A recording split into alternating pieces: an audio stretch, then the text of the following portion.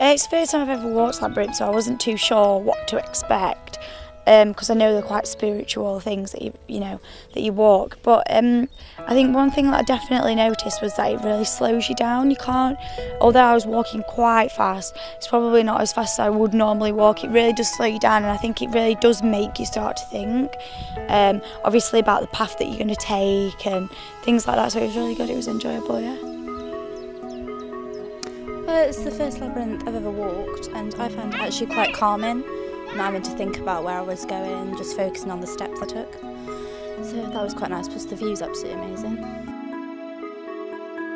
It's quite a long walk round. Looking from here to there, it seems like I could just walk from here to there in 2 seconds, but as you're walking round and you're having to really contemplate and decide where you're going and which way you're turning, I guess it is quite, I don't know how to describe it really. How would you describe it? I don't know, I think it's quite therapeutic really, quite relaxing, yeah.